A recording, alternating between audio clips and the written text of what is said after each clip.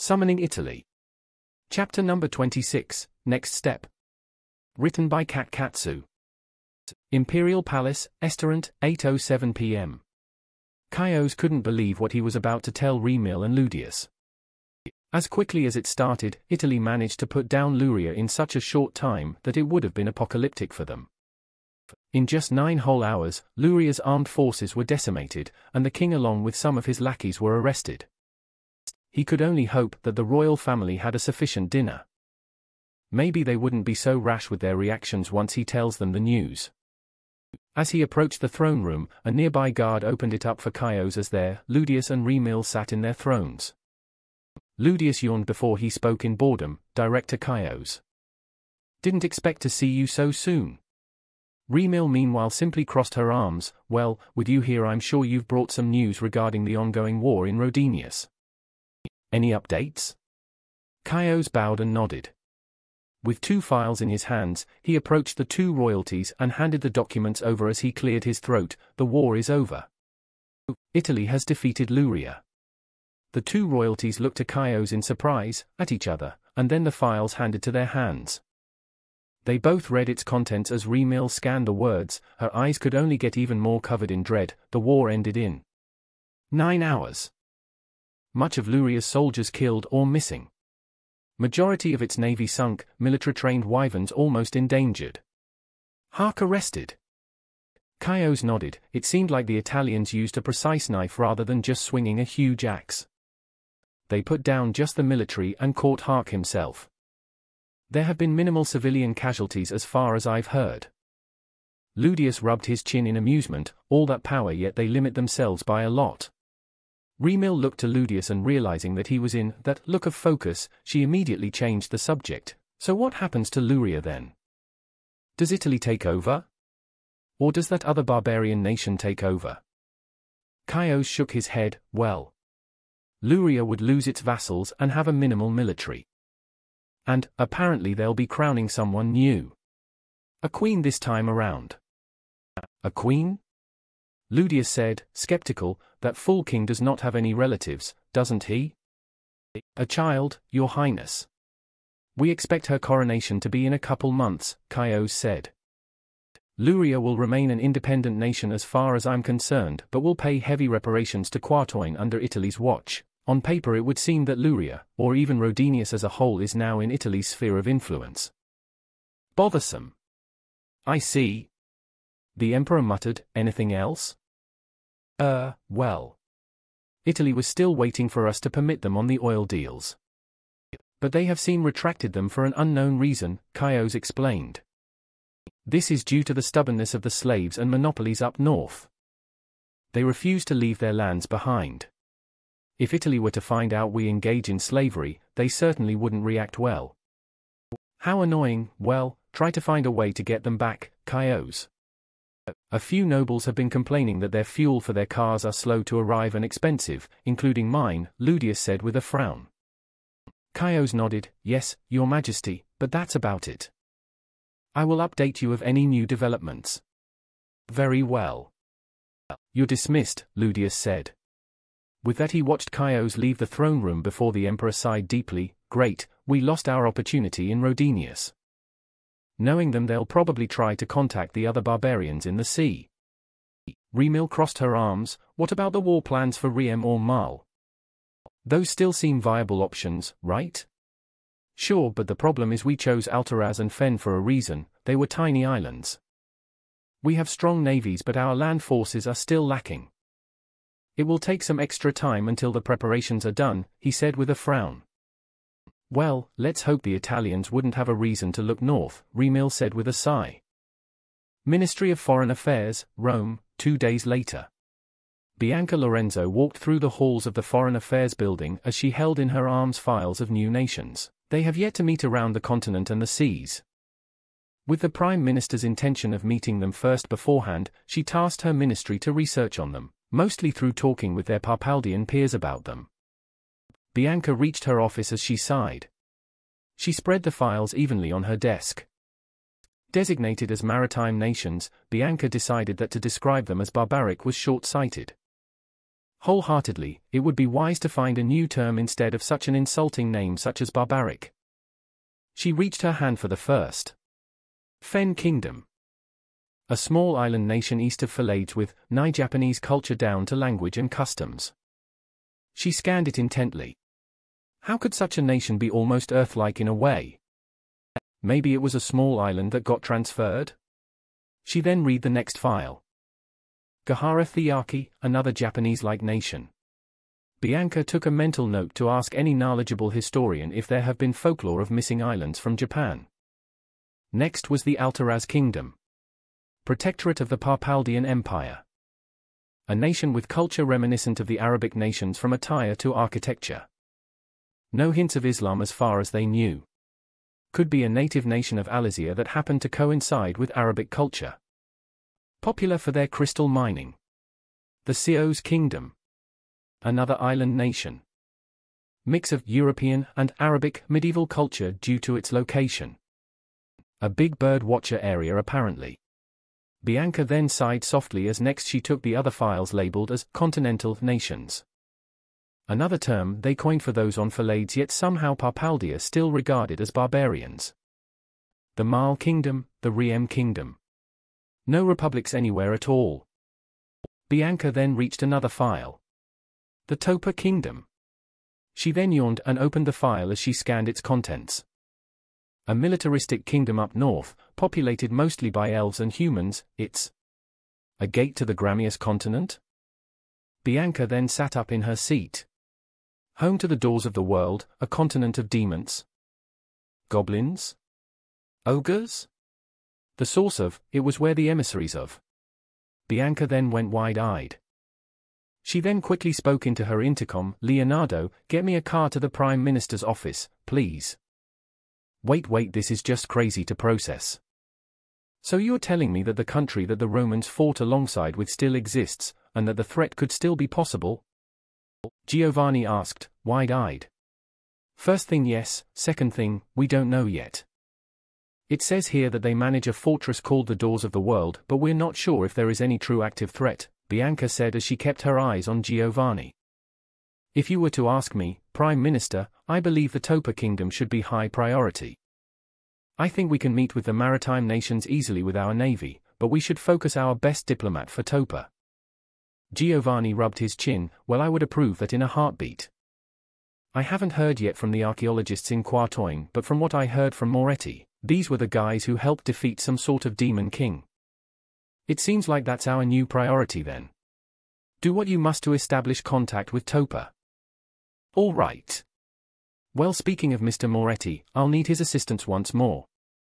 This'll be the first time we're heading up north. Can't be too cautious now, can we? Bianca said as she stood up from the chair. Go ahead, I'm sure Moretti would be glad to help you out. With a nod, Bianca then walked out. Mana Communicator Office, Topa Kingdom, 5 days later. An elf woman entered the office with a little yawn as in her hand was a cup of special Topan tea that always helped her through the day. Being a kingdom far up north, not to mention there being no significant threats for 10,000 years, the Topa Kingdom has always sort of been to the side of the grand scheme of things. Aside from Parpaldia demanding slaves, which is horrendous, there wasn't too much happening in their corner of the world. The elf communicator then sighed tiredly as she then sat down in her seat. It wasn't a bad job. Wait for nothing and well, keep waiting. She took a sip of her tea as she laid back in her seat. Another boring day for the Topa Kingdom, she thought. But then, she heard a noise. Come in, Topa Kingdom. The elf went wide-eyed and with a rush she sat up and spoke into the communicator, oh. Yes, this is Topa. Who is this? This is Alberto Rossi and I am speaking on the behalf of the Italian Republic. We are approaching Topan airspace on board an iron flying machine and as such we request permission to enter. We are here on the behalf of my government to establish diplomatic ties. The gruff voice said. I will notify the king, please hold, she said. She then stood up and ran to another Mana communicator this time within the castle as she spoke into the receiver. Your Majesty, we have an iron flying machine approaching. On board are diplomats from a nation called the Italian Republic. What shall be our response? We'll be allowing them in our airspace. Advise them that we will be sending wyverns as guides to burn Gen. An aide said through the mana communicator. Very well, she said. With that she switched back to the wider channel as she spoke into it. Mr. Rossi, the Topa Kingdom has officially acknowledged your arrival and has allowed you in our airspace. Please be advised we will send a squadron of wyverns to guide your flying machine. Acknowledged. Thank you, the voice said. With that the elven communicator walked off to another channel. This was the most work she's done in years, and to say she disliked it would be lying. In the throne room meanwhile, King Rodo 16 sat there in contemplation. There have been rumors of a so-called new ally of Parpaldia that have appeared out of nowhere. Now they were heading here? The king sat there in worry before an aide looked at him. My king, what's the matter? Rodos looked to his aide as he sighed deeply. Italy's approaching us for diplomatic talks. I heard that they're an ally of Parpaldia, aren't they? And they defeated Luria so easily as well. I'm sure they'll be demanding tribute, won't they? The aide then felt a bit more uneasy. Maybe so, but we do not know their intentions yet, Your Majesty. All Rodos could do was sit in his throne impatiently. As Alberto looked out the window and watched the wyverns fly side by side with their helicopter, the man adjusted his suitcase in his arms. Along with Alessio, they were now designated as diplomats for potentially hazardous nations.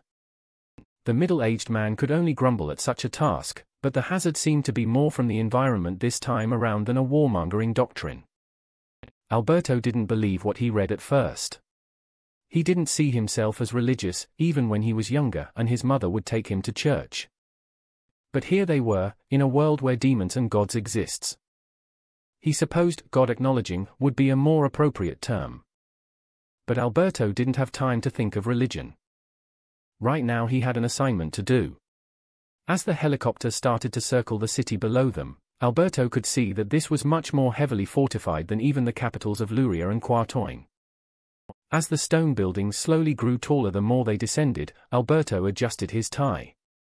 On the ground was a fancy-looking elven man with a set of light armor.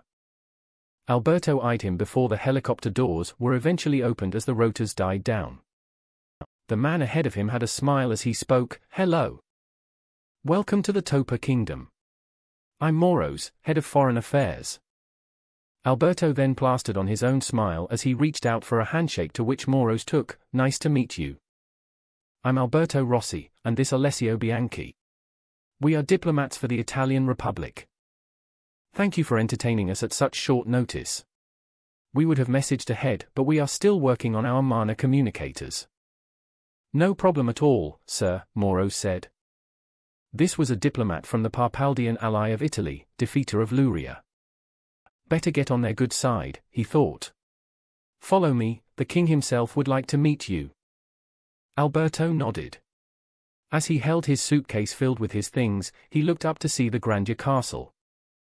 As fortified as Jinhark was, the Topan castle seemed to be even more heavily defended with multiple guards, watchtowers, and even wyverns circling the city.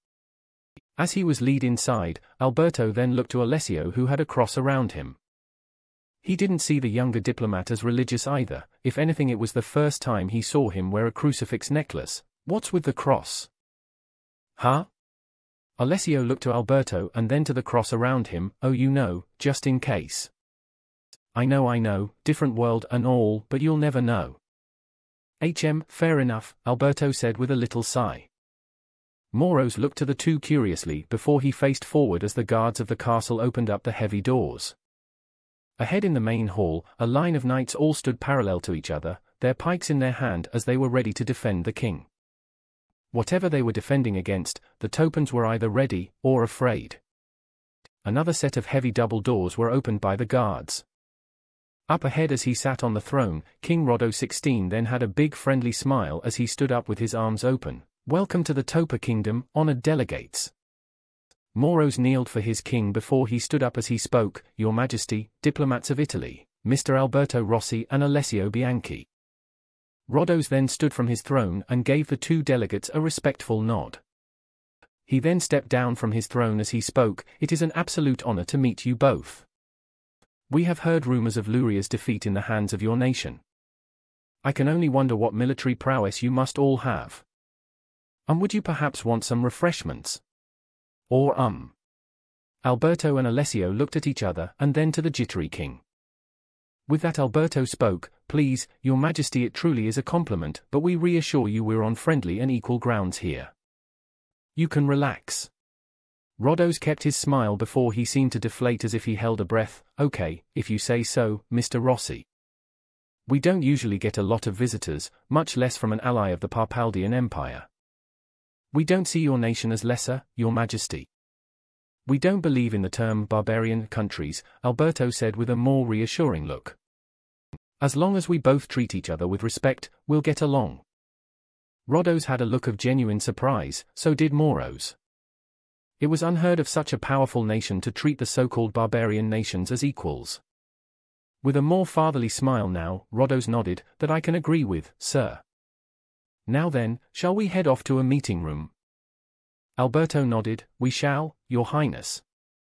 With that, Alberto followed the two into a hallway. He could only wonder why the king seemed so nervous to meet them and so eager to please them. It seems like he'll find out soon enough.